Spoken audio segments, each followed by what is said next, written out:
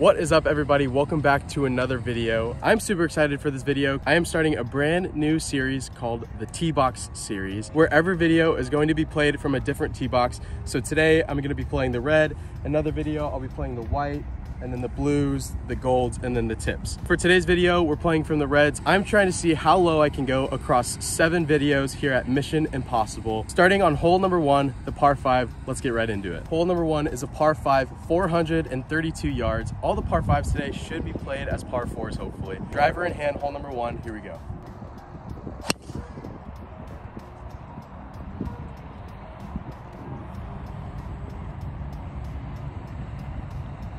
I'm not too sure where that first one ended up. I think it's just over on the right side of the fairway by the cart path.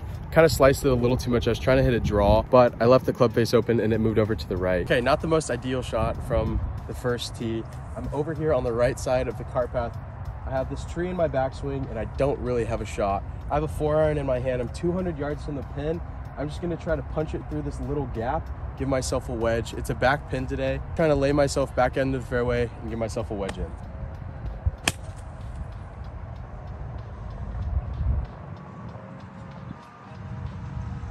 Not really much I could do. I punched myself back out to the 100-yard marker, so I'll have 100 yards in. A lot better than I thought it was gonna be, honestly. 115 yards here to this back pin location. Not too much to worry about.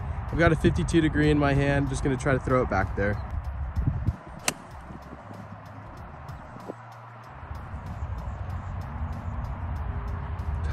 I think my ball ended up on the back of the fringe. I couldn't tell, honestly, from that angle. I hit a 52 degree, caught it pretty clean, and just flew it a little bit long. Not the ideal shot we wanted there. I hit it pretty clean, just a little too much club, I think. I think I'm on the back. It's either the back of the green or a little bit on the fringe. Still got a putt for birdie, though. All right, walking up to the green, so it looks like I'm just barely off the fringe. I knew it was right at the pin, just a little bit long. This is what we're looking for going back up the hill for this birdie putt. Gonna try to sink it.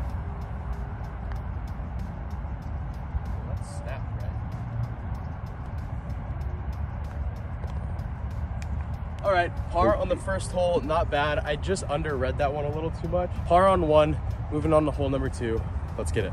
Moving on to hole number 2, par 4, 263 yards, a dog leg left. I don't hit my 3-wood very well, and I have this 2-iron that I hit around 240, 250 carry. So I'm gonna play that today, try to hit a draw, and put us close to the green. Just up the right.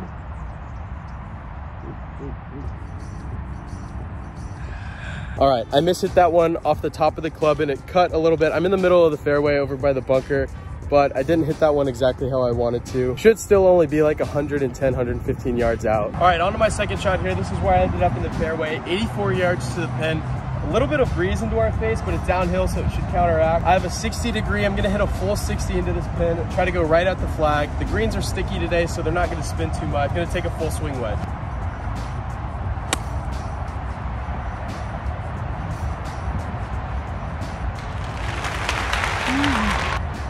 All right, I hit that one pretty well. I think I'm like 4 feet, maybe 5 feet from the pin looking at a bird. All right, walking up to the green a little bit further than I thought I was gonna be. I'm looking at about 6 to 8 feet here for birdie. I'm gonna hit this one on the right edge of the cup. Should break a little bit to the left.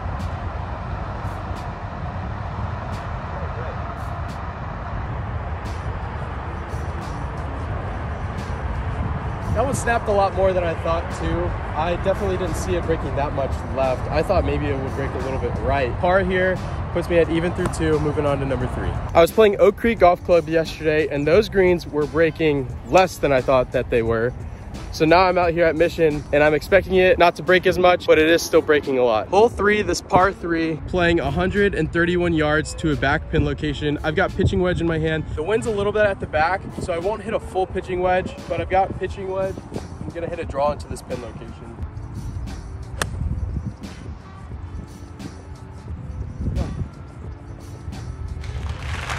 Looks to be about pin high. I hit that one pretty solid. I thought it was gonna be a little bit short, but the wind carried it. Should be pretty close to the pin. Okay, walking up to the green, I'm actually a lot closer than it looked from back there. Looking at about another 6-footer here for birdie. Up the hill, breaking left to right. Have a great opportunity again for me on this 3rd hole. Oh my goodness. Missed it on the low side, didn't hit it hard enough. I thought it was gonna be a little bit quicker. but par here on number 3. Gotta make a birdie. Those are the putts that are important to me. Gosh, that was another missed opportunity. Those are the putts that I have to make, especially being a college player and playing in tournaments. In order to move up the leaderboard, you've got to make those 6-footers. Those are crucial. Moving on to the hardest hole, number 4, the number 1 handicap. Alrighty, I've got 2 iron. I'm gonna take it just to the left edge of that last bunker, peel it off with a draw. The wind's in the face pretty hard, so it's not gonna go too far. Can't hit 3-wood again, and driver would be too much, so this is my fairway finder club.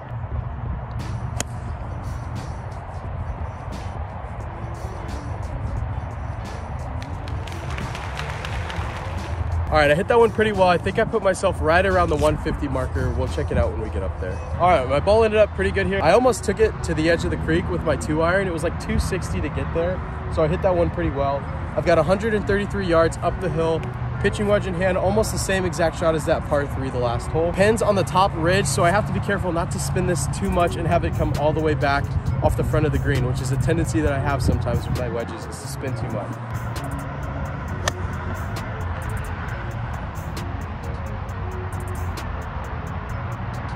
Hit that one pretty thin, maybe a little bit chunky. I ended up being short of the ridge and not on the green. Just carried over the bunker, and I'm probably still putting. I'm just on the ridge, on the fringe. My tendency when I try to hit a little bit more firm down on the ball, I tend to thin it too much. So that's what I did there, and I didn't catch it clean. That's why I didn't fly all the way up there. Shouldn't be too much trouble though. I think I'm just gonna putt that.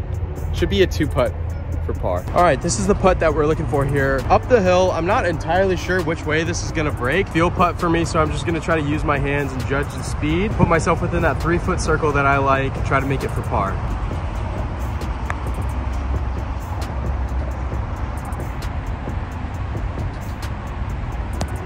That was pretty bad judgment on my part in terms of speed. I had to hammer that. I felt like I hit it pretty hard and it still came up short. Still have about a 10 to 12 footer here for par.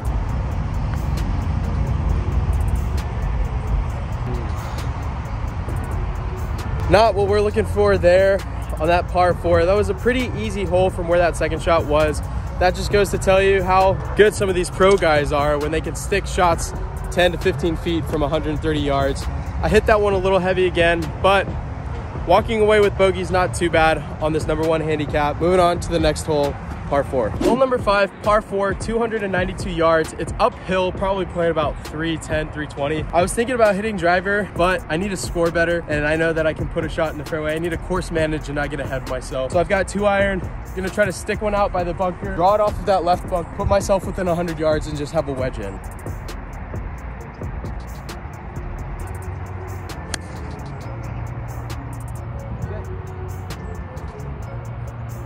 All right, well, that was kind of a bad club choice selection there on my part.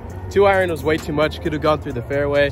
Would have been smarter hitting a 7 iron off the tee, but it is what it is. I think we're in the bunker, hopefully. If not, I'm down a hill. That's gonna be a super difficult second shot, but I'll have about 130 in. All right, pulled up to this bunker. We have ourselves a bit of a situation. I didn't end up going in the bunker. I'm actually down this hill, which is the next hole, all the way down there at the bottom, and I have to come all the way back up this hill to the pin. So I'm gonna have Zach drive up to the green, get a green side view. Hopefully I can put this thing on. If not, put it somewhere close to the green and save par. Up and out. Not see. All right, I actually didn't end up too bad. I'm down here, long of the pin, a lot better than I thought it was gonna be. For me personally, shots where I can't see the pin, or I have blind shots, or it's an uphill shot towards a pin, I have no idea what to do. I just try to gather myself, stay calm, and just try to hit a smooth golf swing. I had like 120 probably up the hill, and I hit a pitching wedge, and I wanted to make sure that I carried it long of this green, because it's a false front, and if you land short, you're rolling down the hill about 40 yards. So I'm pretty happy with this result here. We've got about 40 feet to this pin, downhill left to right putt, just trying to put it close and save par.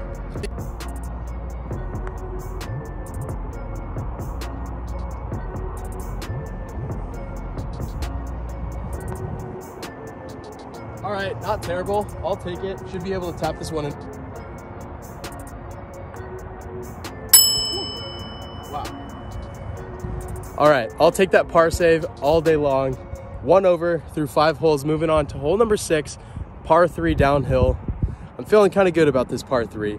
super close. So we're gonna try to hopefully make one or stick one really close to the pin. All right, hole number 6 is a par 3, playing about 150 yards. Downhill, it's not gonna play that much. Probably gonna hit pitching wedge because it feel a slight breeze into us. The pin's in the middle, literally just trying to hit it right in the middle of the green. All right, breeze kind of into our face. It's like 150 playing down to about 125. Gonna play a 130 number right at the center of the green and try to make it. Be really close for birdie.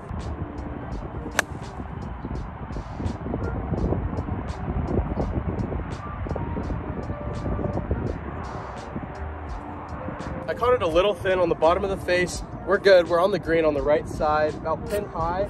So it was the right club, kind of tailed off at the end, but we have a look for birdie. I've said it before in other videos where we play from the red tees, no matter what, you still have to hit good shots. And right now, Mission Viejo is humbling me a little bit, especially with my wedges and my short irons, because I'm not hitting very good shots. I'm getting lucky with some of the results, like not getting plugged in bunkers or anything like that. But I still have to hit better shots to put myself in good positions to score. And I'm not really doing that right now, but I'm hoping I can turn that around here and get some momentum going forward. All right, this is the putt that we're looking at here. Up the hill, little left to right. It's probably gonna snap super hard to the right, so I'm gonna anticipate a lot of break, play it way out to the left, and let the slope kind of bring it down.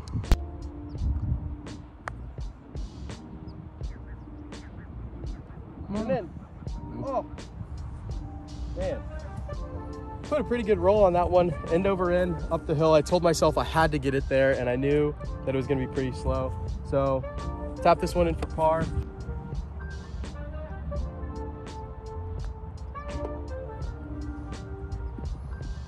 Keeps me at 1 over through 6 holes. Not bad. It's funny because when I play golf, I don't typically make a lot of birdies in general. I'll get lucky and hit a couple wedge shots close to tap them in, but I'm not one to make super long putts for birdie or eagle or anything like that. What I focus on when I play is just to try to eliminate the big numbers. So no doubles, no triples. The occasional bird will fall here and there. Maybe I'll have 2 or 3 around. There's sometimes where I can pop off and make maybe 5, but in college golf, I don't focus a whole lot on making birdies. It's more just eliminating the doubles and the triples, all the big numbers. Then when you have those 2 or 3 birdies that fall and you don't have as many bogeys or doubles, then your score stays pretty low.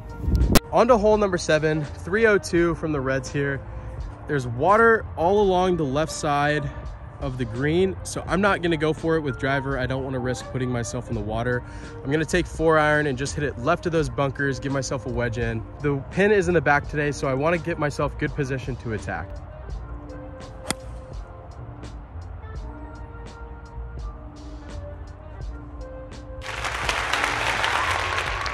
Prime position there, right in the middle of the fairway. Boom. All right, this is where my ball ended up here in the fairway, 121 yards to this pin. Gonna be aggressive and go right at it. Pin's in the back, gonna try to fly it there. I've got a 52 degree in hand, just gonna try to smoke it, get it to the back of the green.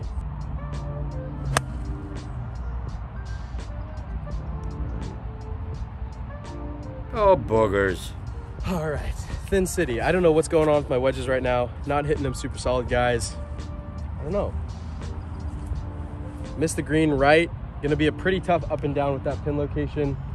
Gotta do what I can to try to save par.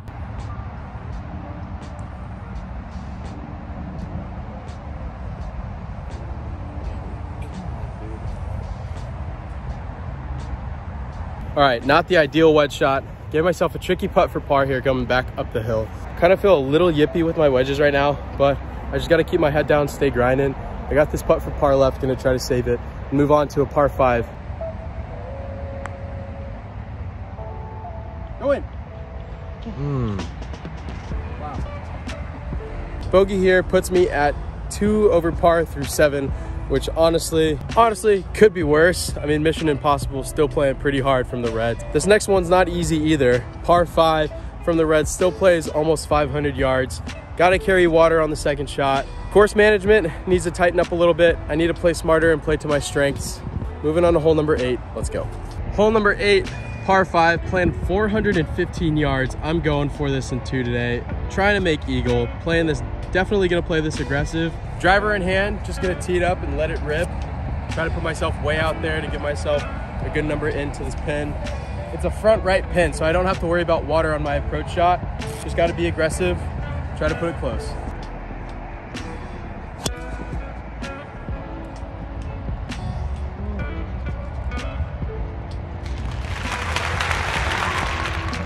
I smoked it. I hit it pretty close to the center of the face. It was cutting a little bit to the right and landed in the rough, so I didn't get that additional bounce in the fairway. But we're out there pretty far, probably like 120 yards from this pin. All right, this is where we ended up. I kind of have a side hill lie. I'm 114 to the pin. I've got a 52 degree. Again, the pin is front right. I got to be aggressive. Water is not in play. I'm going to try to go right at this pin. Just hit it straight. Maybe play a little bit of a draw since the ball is above my feet. Wind's at my back, so choke down on this 52. Be aggressive and go at it.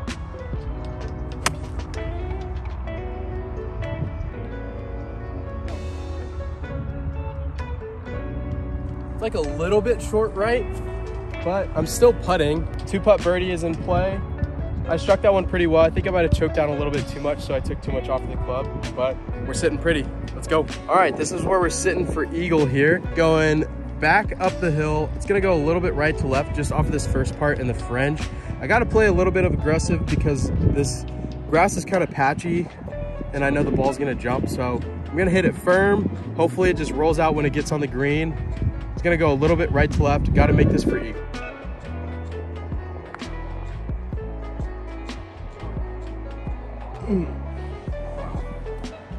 One too many hops there. Ate it up a little bit, so it's a little short, but that's for birdie.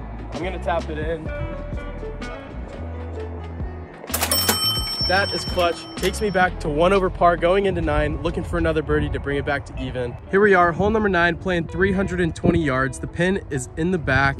I'm gonna rip driver over there by that greenside bunker. Hopefully get myself a good angle so I can hit wedge and get up and down for bird. Driver in hand, I'm gonna try to feel a cut in my swing so I can get it up there by that greenside bunker.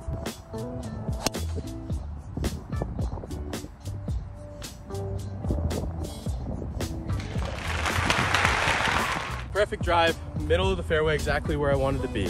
All right, my ball ended up just a little bit short of the green, 40 to 50 yards away from the pin. Zach's gonna stand up by the green and get a green angle. This is a tough pin location. The pin's sitting on that left edge. I can't miss it left. I have to be on the right side of that.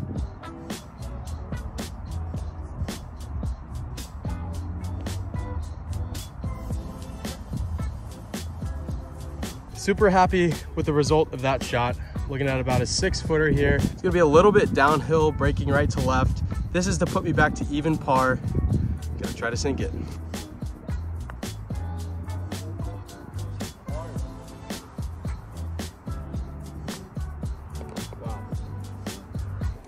That's a really unfortunate miss there. I mean, granted it wasn't a super easy putt, but to be that close and miss for birdie kind of stings a little bit. 1 over through 9 holes. This is gonna be a 2-part video. This is the end of part 1, guys. Stay tuned for part 2 coming soon. I'm gonna play the back 9. Thank you so much for watching. I hope you enjoyed. Again, stick around for part 2. We'll see you later.